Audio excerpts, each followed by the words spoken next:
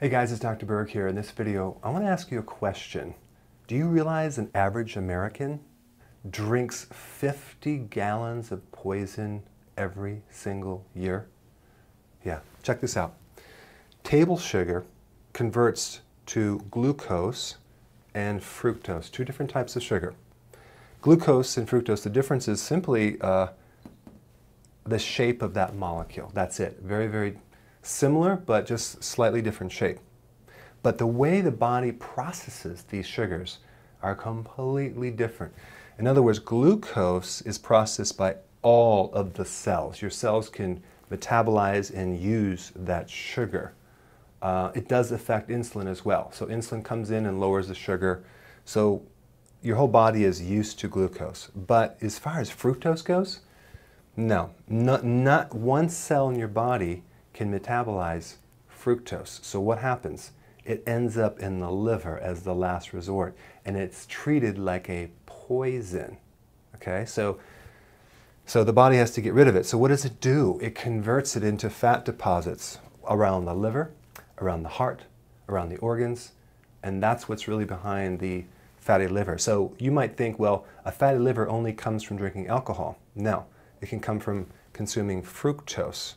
It causes insulin resistance because that's in the liver. So it messes up the receptors for insulin because your body's trying to reject it and block this poison by downgrading the receptors so it doesn't get in anymore. So that's diabetes. So we've got diabetes, bad cholesterol, fatty liver, high blood pressure, fluid retention, inflammation, liver cirrhosis because of the scar tissue and inflammation that occurs. So it's really a bad deal. But if you actually listen to even some of the, like the American Dietetic Association, they say that there's no difference between fruit and fructose. It's both the same. Sugar is sugar. No, that's not true. In fruit, which our bodies weren't designed to consume very much anyway, maybe seasonal when they're in when it's ripe.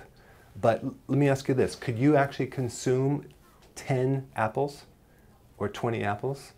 No, because the fiber in the fruit stops the consumption of it.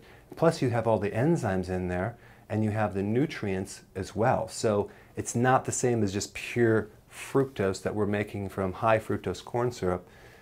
So yes, corn is so-called natural, but the way that we're consuming it is not natural. It's not meant to drink our corn sugar or our fruit sugar. So it creates a serious situation on the liver. And that's how it actually happened to me as well. Growing up, I had so much sugar, and I'm still paying the price for that. So if I were to go back in time, I would have made sure, especially all my kids in the very beginning, that no sodas, no juice. What you should do is you could take carbonated water and take liquid flavored stevia. Okay, put 10 drops or 5 drops in this carbonated water. It makes the greatest soda. No sugar, tastes great, your kids won't tell the difference, okay? So that's what you need to have your kids consume versus the sugar and the sodas. And definitely, like, if you're going to a fast food place, do not consume that liquid drink because most of that's high fructose corn syrup, 60% of it. So it's just, it's a cheap filler, it's subsidized by the government, so it's just like, that's why they're doing it, it makes more profit.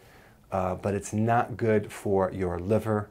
But an average person is consuming way too much. There's also no negative feedback. So when you consume this drink, there's no turn-off switch. You can do a lot of fructose without being satisfied. So, and it's highly addictive. So here you are, something that's more addictive than cocaine, and you're basically consuming this thing. That's a really dangerous situation because you're going to crave it and then you're going to drink it and there's no turn-off switch. So it's highly addictive. The way you're consuming it is not natural, but even though corn is so-called natural, not to mention, I'm not going to even get into the GMO thing with corn and soy, but the problem is that our bodies do not process fructose the way we do with glucose, and it's a completely toxic poison to our bodies. And we're doing this huge experiment right now where we're putting more and more into the food supply, and people are buying it unknowingly. Not just in the sodas, it's in the foods, it's in the cereal, it's in the yogurt, it's in the ice creams, it's in a lot of different foods.